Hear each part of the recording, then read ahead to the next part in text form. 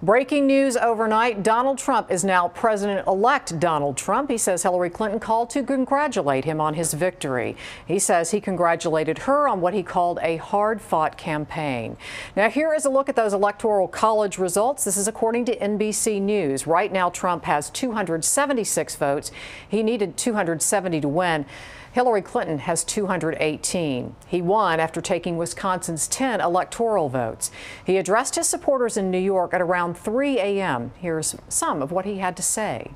Now it's time for America to bind the wounds of division. Have to get together. To all Republicans and Democrats and independents across this nation, I say it is time for us to come together as one united people. Trump vowed to get to work immediately for the American people. He says his movement is just beginning. Hillary Clinton did not speak at her event, which was blocks away in New York City.